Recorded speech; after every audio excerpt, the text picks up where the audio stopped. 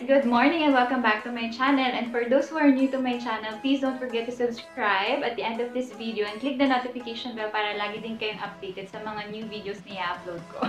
So for today's vlog guys, I'll be sharing to you the installation of our window grills and window screens. This happened right after the home improvement kasi na-realize namin na isa to sa mga dapat namin i-prioritize for security purposes, kaya nagpa-install kami. So without further ado or without delaying it more, let's go and let's hop on to that video.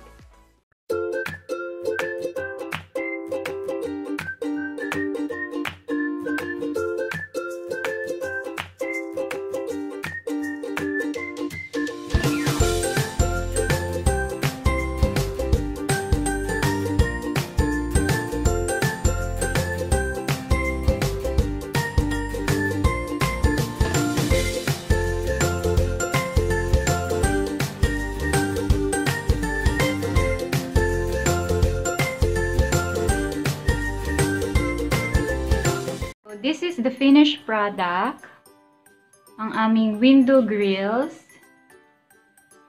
Ito yung nasa taas, malapit sa balcony guys. Meron ditong 3 sa taas and then 3 din sa baba. Plus meron ding free or included dun sa package.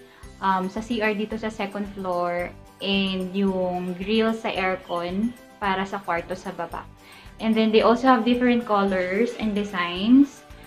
We choose black and plain design. And then, kung mapapansin nyo, makapal din yung bakal.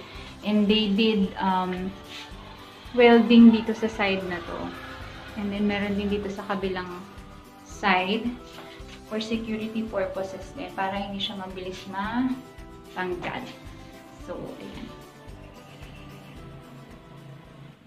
So, ito guys yung aming sliding window screen dito sa taas. Actually, meron ditong 3 and then 3 din sa baba, sa 1st floor. Actually, pag tinignan mo siya, it looks okay. Pero, after installation, nakita na namin to eh. Yung dito na pagkakakabit, mabilis siyang matanggal. Kung gaano kabilis ikabit, gano'n din kabilis matanggal. So, hindi siya ganun ka-safe, lalo na kung may bata kayong kasama sa bahay. And then, pag minove mo siya, and then kinlose mo, sometimes hindi yan masyadong lumalapat.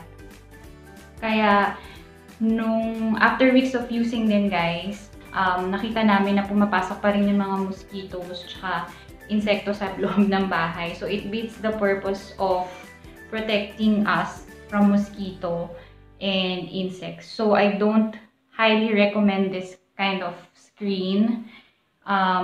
Siguro mas okay kung buong bintana talaga para secured and talagang hindi papasok yung mga insekto. So, ayan. So, ayun guys. Proceed tayo sa cost. Kung magkano kami inabot. Let's start with the grills. Sa grills guys, inabot kami doon. Yung total cost is 30,000 pesos. And then yung payment terms nila is 20,000 down payment or deposit and then 10,000 pesos upon completion of the project.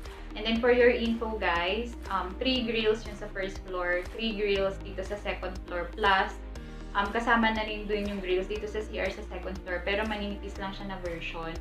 And then meron din sila sa 1st floor, yung sa room doon na may aircon, meron din sila doon grills para sa aircon. Kaya lang nagkaroon kami doon ng konting concern or parang problem na din. Kasi yung kanilang grills or yung regular grills nila for aircon sa baba is maliit compared dun sa aircon namin. Kaya napag-usapan na ayusin pero until lang hindi pa sila nakakabalik. So yun lang yung medyo concern namin sa kanila. Pero the rest naman, okay yung quality ng grills. Kaya nagustuhan din namin sila. So if you like to check them, you can check their Facebook account. Their name is RDLC Welding Works, or kung gusto nyo rin makita yung office nila, dito lang sila sa likod ng simbahan ng Lancaster. Yung next natin guys is yung window screens. Kagaya ng grills, 6 pieces din siya, 3 sa baba, and then 3 dito sa taas, 900 each. So ang total namin is 5,400. But like I've mentioned earlier, hindi ko siya marirecommend kasi yung quality and yung safety, hindi siya masyadong pumasa sa standard ko. Kasi nga after weeks of using or days pa lang ata, talaga may pumapasok ng mga insekto pa din sa bahay. So, na-beat niya yung purpose ng screen. I recommend din guys, or pati din sa amin, the next time magpapakabit ng screen is wag yung sliding screen na isa lang.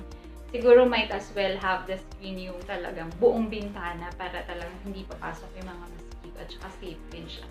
So, I think that's it for today's vlog, guys. I hope you like this video. Don't forget to subscribe and like this video, guys. I hope to see you again soon. Thank you!